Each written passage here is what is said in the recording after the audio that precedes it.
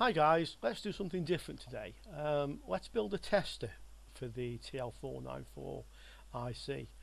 This chip is a very common controller chip used in power supplies, ATX power supplies and other similar switching power supplies. The reason you might want to build a tester like this was highlighted on a repair I did this week. So I was looking at an ATX power supply and it actually had a KA7500 controller chip, and that chip is a pin for pin compatible of this one, TL494. Even on the circuit board when I unsoldered the chip it said TL494, but that's what was fitted. The chip's the same, and on mine this chip had a hole in it, it had burnt, so I knew the chip was faulty. I replaced the chip and the power supply didn't work. And I thought, oh, that's interesting. So I got my oscilloscope and I went on the outputs of the chip. And I could see the chip was oscillating. I could see it was running. I could see pulses, square wave pulses, And I said on the video, well, what if you don't have an oscilloscope? Can we use a multimeter? And my multimeter has a hertz range that goes up to into the kilohertz, hundreds of kilohertz. So I connected my multimeter to here and I could see I got about 90 to 100 kilohertz signal. So I know it was oscillating. But what would happen if you don't have a multimeter with that facility, you don't have an oscilloscope, but you have a situation where you want to test these chips? And I thought, interesting thing is, let's design and build a tester, that we can just plug these chips into and we'll know if they're good or not. Because you'll see these chips a lot. And I'm sure in many cases you want to know, is it working, okay? So, how do we design the tester? Well, we start off with a data sheet, This is the data sheet for the TL494. And this is a test circuit which it shows you, So we're going to use a circuit basically to design our tester. Now the way this works basically, this is an oscillator. You see this RT and CT, These two components form an oscillator, and basically the resistor charges the capacitor to a certain voltage, at which point the capacitor discharges, the chip discharges it, and then it charges again, the chip discharges it, and it forms a waveform like this. It says here voltage at CT. You can see it going up and down, And I measured that on my oscilloscope and I found this is about 3 volts and this is 0 volts, So that's your oscillator. How does the pulse width modulation work? Well, it's quite simple actually. It has a voltage on this pin here called feedback, So let's draw the feedback voltage in here, okay? And let's say the feedback voltage is 2 volts, okay? The way this thing works is, when the voltage on the capacitor is below 2 volts, the output is low, Nothing happens. When the voltage on the capacitor goes above the feedback voltage, the output switches on, and that's what causes the pulse to start, So the pulse starts when the voltage here on this what's called the sawtooth waveform is above the feedback, and then when the capacitor discharges, there it switches back off, and then again on the next cycle, when it goes above the threshold, it switches on, when it falls, it switches off. Now, if you look at this, imagine what would happen if the feedback voltage went lower. Say 1.5, Now the pulse, the drive pulse, switches on sooner because it only has to charge capacitor to 1.5 volts to switch it on, not 2. So effectively you get a wider pulse, and that wider pulse can be used to turn the power transistors on for longer to drive your power supply. Therefore the output voltage increases, the feedback voltage increases, and then the pulse narrows just because of this slope. Can you see that? That's how it works. So how can we make a tester? Well, all we really need to do is set the components here to a frequency that is slow enough for us to see what's happening, And on the output here, instead of driving transistors, we put some LEDs. So what we can do is this. We can take these out, And from here we connect a resistor, and from here we connect 2 LEDs,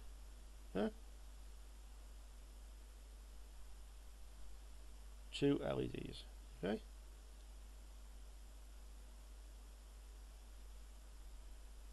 And then from each LED we connect to the outputs. Okay,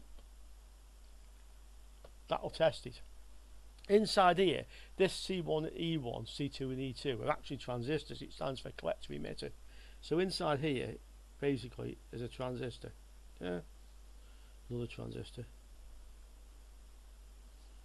And the control circuit in here is switching these on and off in turn, yeah? And we can see the emitter is connecting to ground. So when that transistor turns on, yeah, it'll connect our LED through the resistor to ground. The LED will light up. Value of the resistor, well, I think about 1 kilo ohm would be good. Reason for that, 15 volts, 1.5 kilo ohms would give about 10 milliamps, yeah, which is okay for an LED. If I use a 1 kilo ohm, even if you bring this down to 9 volts, it still give about 9 milliamps. It's about a milliamp. It's a milliamp per volt. Yeah. So you have a nice range of voltage if we want to use different supply, and these LEDs will still light up. So that's the output bit. Yeah. The input. What value should we stick in here? Well, there's a formula for this, but we're not going to do the maths. The formula is called the time constant. Yeah. Time constant. And it basically says it equals the value of the resistor in ohms times the value of the capacitor in farads, yeah? And that's in seconds. That's the formula. Seconds equals resistance times farads. But instead of messing around all these zeros and maths, we can just use Google, yeah? Google's great. So to work out the value of these two components, we're going to use Google. So let's go over to the screen and let's have a look to see what Google tells us about this. Okay, one moment.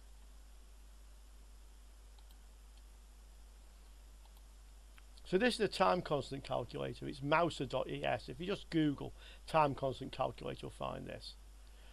The voltage I actually measured on the chip was about 3 volts, but this doesn't matter. I'll show you. I'll put 3 volts in here, yeah? And then if we choose a value of a capacitor, say like 1 microfarad and like 10,000 ohms, we see that it's like 0.01 of a second. It's very fast. That's too fast for us, so let's stick another note on there. We're now getting to 0.1 of a second, yeah, but that's still flashing back and forwards pretty fast. We probably want about half a second, so let's put in a, well, you don't get a 5, but you get a 4.7. Yeah, that's giving us 0.47 of a second, yeah. That's how long the LED will flash for. So that's some decent values. We can just play it, you know, put the values for whatever we want.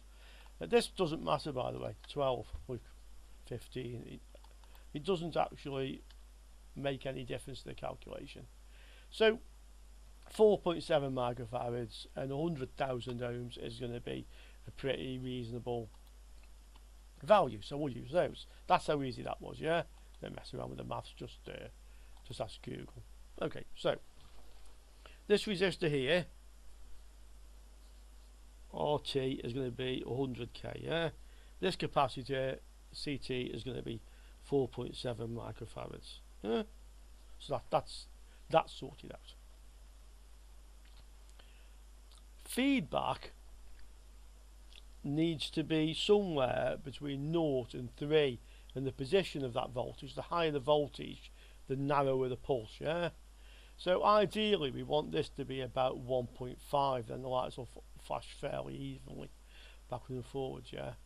The best way to get this sorted out, if you measure the voltage on feedback when the chip is switched on, it actually equals ref. Reference is 5 volts, yeah? So by default, feedback internally generates 5 volts, and we want to make it lower. So the way to do that is we're going to connect a variable resistor, yeah, to ground. And the more we move the resistor up here, the lower the resistance to ground and the lower that voltage will get, yeah? If we go all the way up, that'll just go to 0. If it's on 0, then the LEDs will never flash because it's down here. If it's more than 3, the LEDs will never flash because it's too high. This never goes above feedback. But we can all adjust this resistor to put it somewhere in between. I don't think the value matters. Let's put 100 kilo ohms. we can change it, try different ones, not a problem. That's it, yeah. Okay, now there's a few more inputs on this. Output control, that needs to be connected to the 5 volts to enable the output, so that's what this is doing. We'll leave that there, yeah. Also, on a lot of circuits like this where you have an internal reference voltage, you generally put a capacitor from here to ground. It's just to stop any noise or whatever varying the voltage here. So we'll stick a capacitor in there. We'll put 47 mic, it doesn't matter as long as it's more than 5 volts. Yeah, probably work just as well without it, but it's just to keep it stable. Yeah, while we're at it, for stability again, we'll also put a capacitor from feedback to ground as well. Yeah, so how can I draw it in here?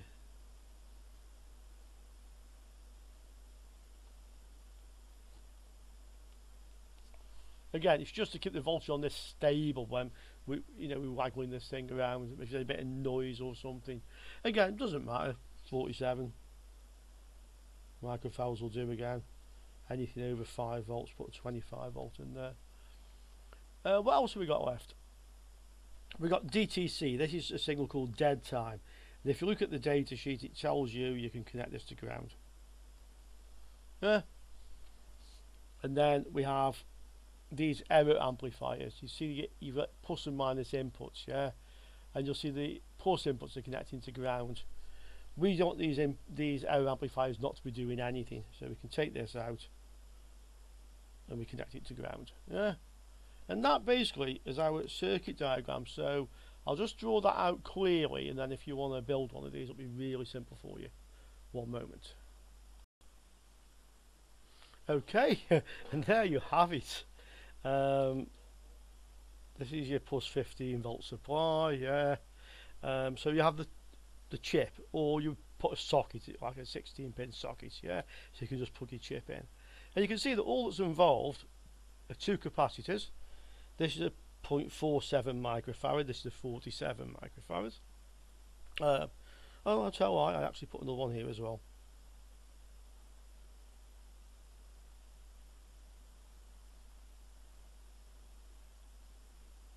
Yeah, so 3 capacitors, which are these 2 probably aren't even essential. Yeah, that one is essential.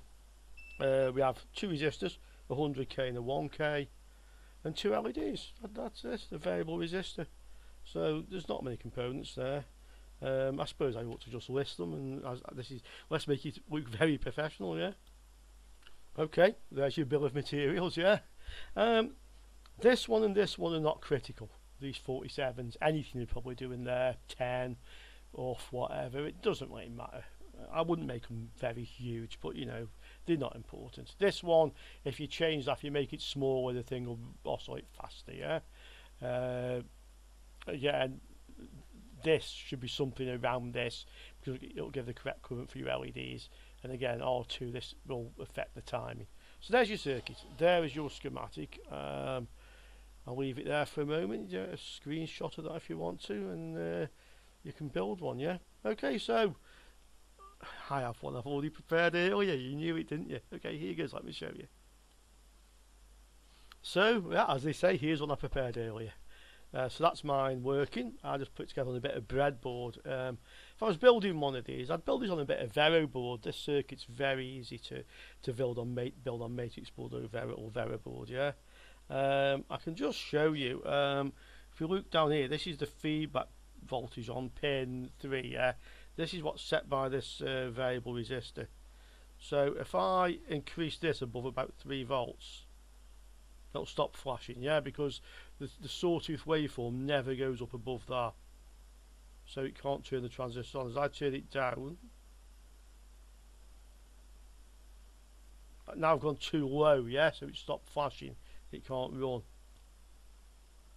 So really, it's not difficult to design little testers for these chips if you have the data sheet. And in doing that, I mean, I'm not really an electronics hobbyist. I don't really build electronics kits, but I enjoy doing this one, and hope you might have enjoyed that as well. So yeah, there's something, handy little thing you can build. I'll just zoom in on it for you one moment. there you go. You can see it wasn't too difficult to lash together. So hope that's something you'd like to have a go at. Anyway guys, that's the short video. It's Friday, end of the week, and I'll see you all very soon next week with some more videos. Cheers now. Ciao.